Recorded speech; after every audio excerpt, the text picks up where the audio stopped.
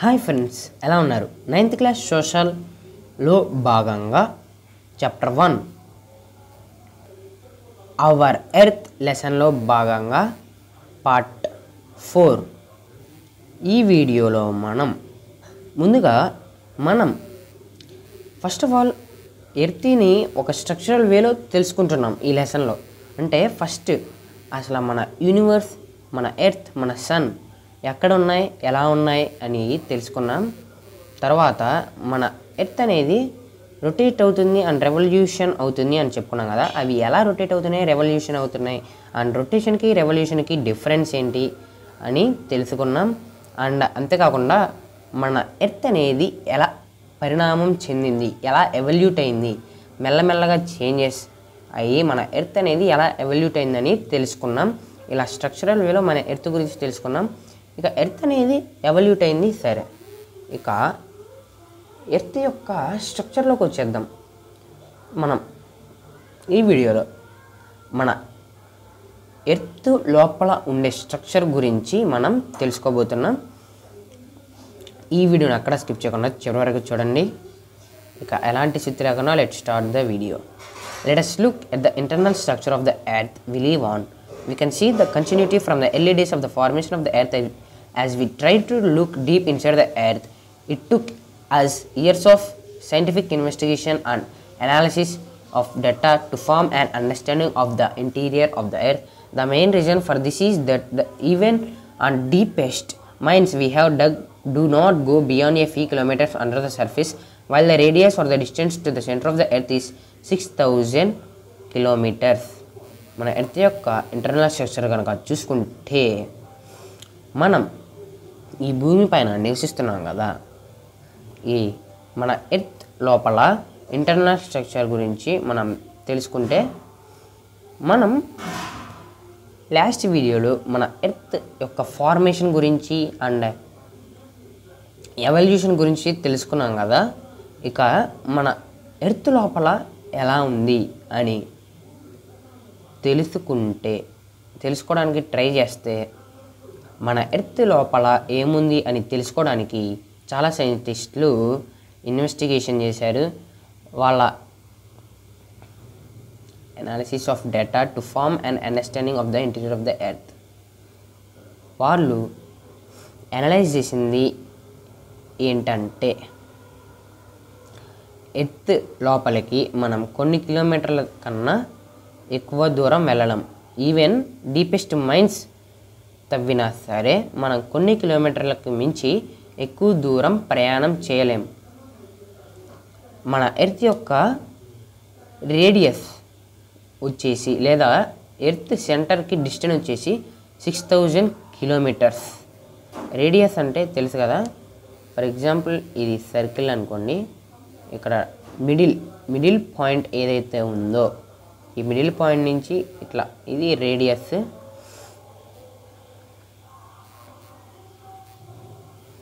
And మన earth వచ్చేసి 3 లేయర్స్గా divide అయ్యి ఉంది. First one crust, second one mantle and core. First of all మనం క్రస్ట్ గురించి తెలుసుకుందాం. We live on the outer part of the earth, which is called the crust. You saw in the last section how this layer was formed. This layer goes up to depth of 100 kilometers. The crust mostly consists of various kinds of rocks. Crust, మనం already crust గురించి తెలుసుకున్నాం.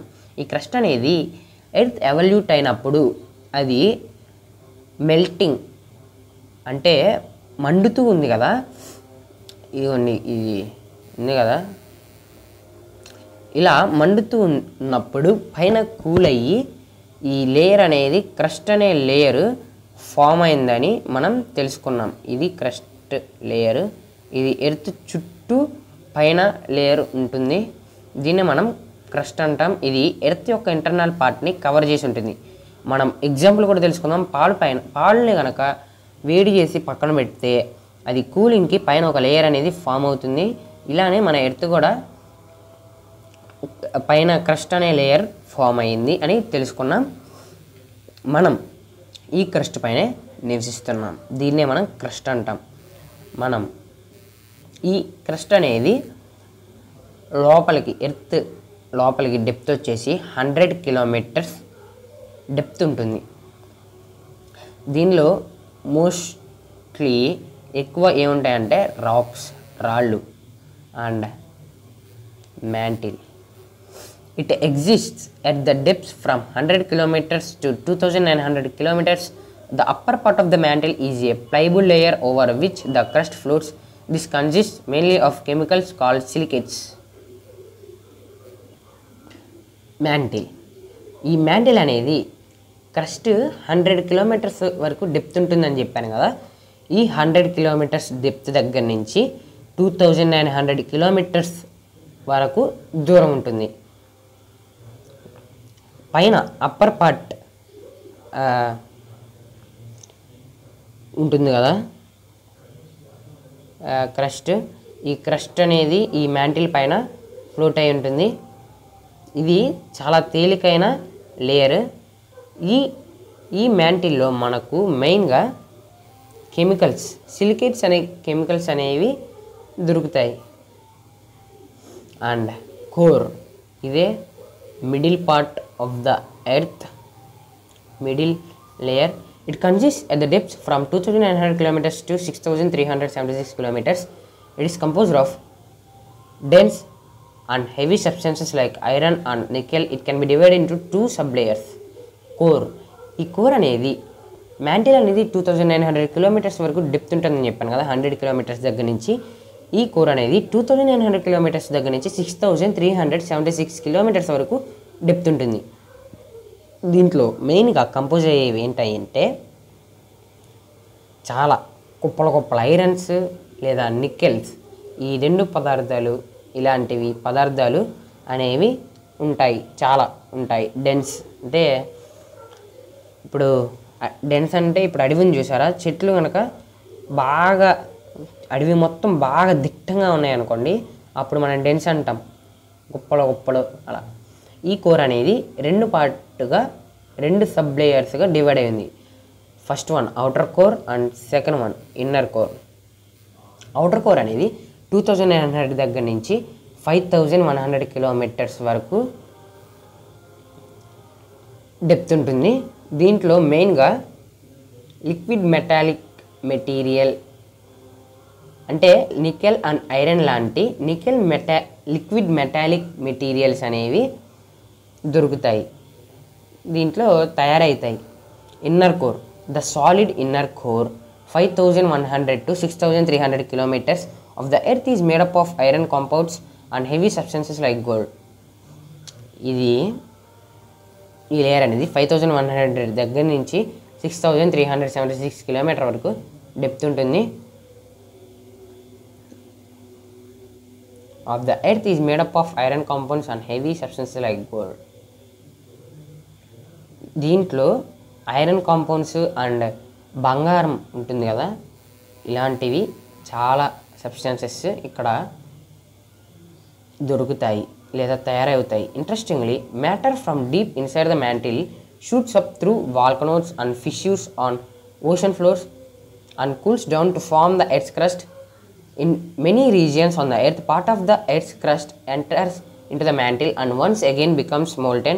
This constant process of formation and destruction of the crust explains the fact that our earth is still very active.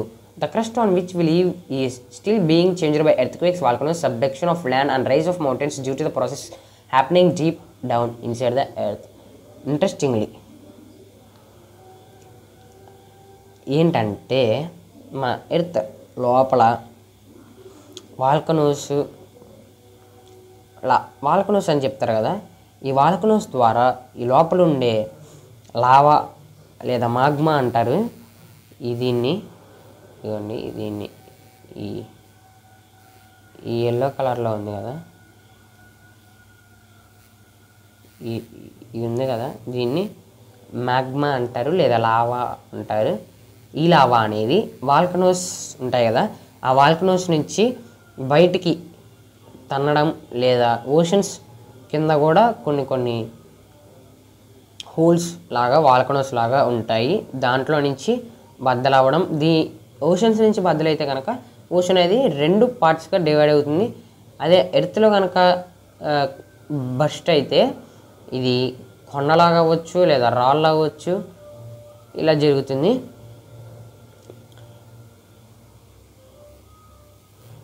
ఈ బద్దలైన lava అనేది, ఈ volcanoes నుంచి బద్దలైన lava అనేది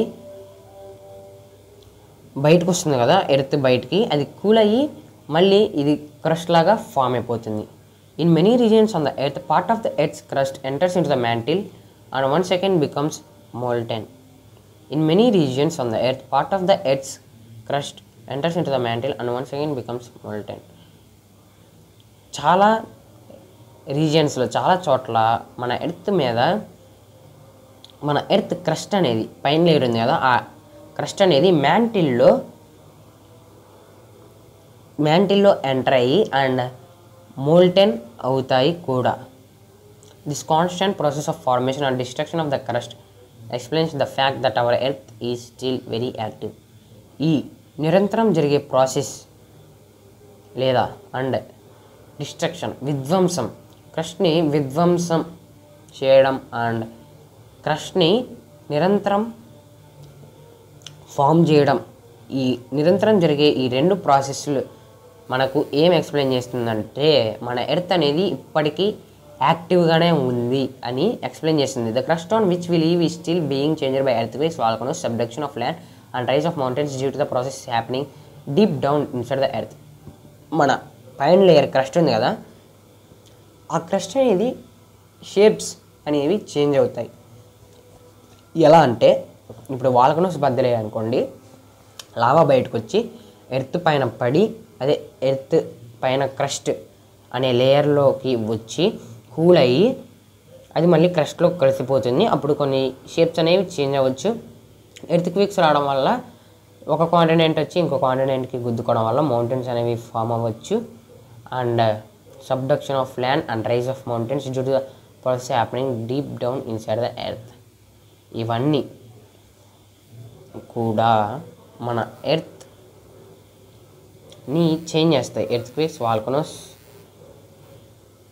subduction of land and rise of mountains ఇవన్నీ మన earth యొక్క షేప్ని మార్చుతాయి కూడా. Do you know the crust forms only 1% of the volume of the earth, 16% consists of mantle and 83% makes the core. If we assume that the size of the earth is equal to the size of an egg, the thickness of the crust is just about the thickness of the shell of an egg. The crust forms only 1% of the volume of the earth, 16% consists of the mantle and 83% makes the core. మన earth crust అనేది, మన earth అనేది 3 layers కదా, crust, mantle, core. Crust అనేది 1% మాత్రమే volume ఉంటుంది. అంటే earth మొత్తంలో ఇది కవర్ చేసే వాల్యూమ్ ఏంటంటే ఓన్లీ 1% మాత్రమే. అండ్ మ్యాంటిల్ ఉంది కదా, ఇది ఎర్త్ మొత్తంలో కవర్ చేసే వాల్యూమ్ వచ్చేసి 16%. అండ్ కోర్ వచ్చేసి 83%. అంటే ఎక్కువ వాల్యూమ్ దేనికి ఉందంటే కోర్కే ఉంది. మనం మన ఎర్త్ యొక్క సైజుని గనక ఎగ్తో పోలిస్తే, ఎగ్ పైన షెల్ ఉంటుంది కదా, ఆ షెల్ ఇక్కడ పైన ఇక్కడ షెల్ ఉంటుంది కదా, ఈ షెల్ని కనుక క్రస్ట్ అనుకుంటే ఈ షెల్ ఎంత సన్నగా ఉంటుందో క్రస్ట్ కూడా అంతే సన్నగా ఉంటుంది అని చెప్పొచ్చు. ఇది ఫ్రెండ్స్ ఈ వీడియో కనుక మీకు నచ్చినట్లయితే లైక్ చేయండి.